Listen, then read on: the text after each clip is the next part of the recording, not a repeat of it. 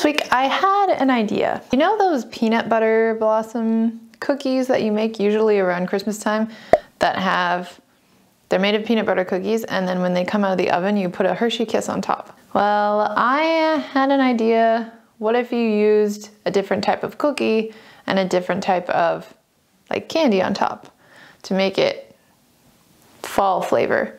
So I'm going to make snickerdoodle cookies and then put a Hershey Kiss on top. I have heard that they make pumpkin spice kisses that are supposed to be at Target, maybe, but I went there and they didn't have any. So what they did have were these vampire kisses that are regular Hershey Kisses with strawberry filling on the inside. Get it? They're vampires. The strawberry's blood. Ha. So I'm gonna use these with this snickerdoodle. I think the strawberry and snickerdoodle, chocolate and snickerdoodle, like that all goes together in my head. I haven't made this before, so we'll just see how it turns out. If anything, I will get my craving for snickerdoodles sated. So it's fine by me. Let's go. I'm going to start with making the snickerdoodle cookies, and I'm going to use my tried and true recipe, which I'll include in the description for you guys. As most cookie recipes start, we're going to beat the sugar and the fat in a stand mixer. 1.5 cups of white sugar and a 1/2 cup of softened butter and a 1/2 cup of shortening. Using shortening as half of the fat in this recipe will result in a softer cookie.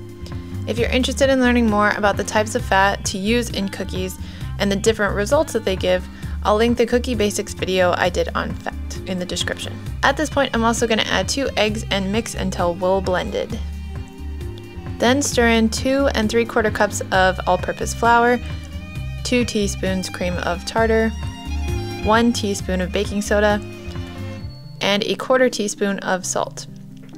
Allow that to mix until well combined and a soft dough forms. I'm also going to prepare the cinnamon sugar mixture that we're going to be rolling the cookies in before they go in the oven. I'm using a 1/2 cup of white sugar and 1/2 cup of brown sugar with 1 tablespoon, well, a little more than 1 tablespoon of cinnamon. Typically, recipes for snickerdoodles will say to just coat it in white sugar, but I like using 1/2 white sugar and 1/2 brown sugar because the brown sugar gives a deeper mapley flavor. Sugar on the outside of these cookies is going to help brown them and give them a little bit of crunchy texture once they're baked. The next step is to shape the cookies into about 1 1/4 inch balls and roll them in our mixture of cinnamon sugar. We're going to bake them at 400 degrees for 8 to 10 minutes. You'll know they're done because you should be able to smell the cinnamon and the caramel smell from the sugar. If you're like me and only want to bake a 1/2 or 1/4 batch of dough at a time, you can freeze the rest of the dough for 2 to 3 months. I like to save it in quart containers and seal the top with plastic wrap to avoid any ice crystals forming. Using a dry erase marker, I write the type of cookie, the date the dough was made, and baking instructions for future Michelle so she doesn't have to look it up again. Isn't that nice? If we were making regular snickerdoodle cookies, we'd be all done at this point. But we're making them into vampire blossoms. So when the cookies are still soft from just coming out of the oven, we're going to immediately press a vampire kiss onto the top. The hardest part is allowing them to cool all the way afterwards.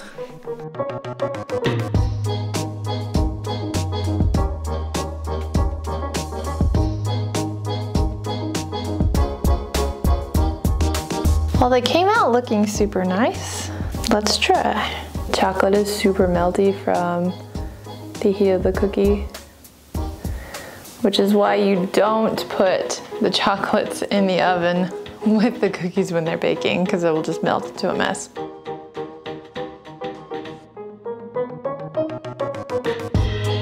Oh, I love snickerdoodle cookies. They're just so good. Let's try the chocolatey vampire part.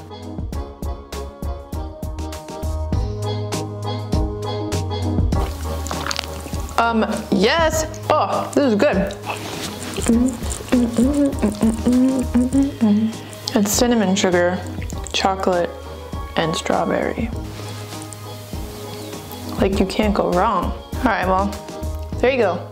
Twist on the peanut blossom mixed with a snickerdoodle and morphed into a Halloween maybe type flavor profile. If you like this video or you learned something, give it a like. If you'd like to learn more, subscribe to my channel. Thank you for watching, and I'll see you next time. Bye!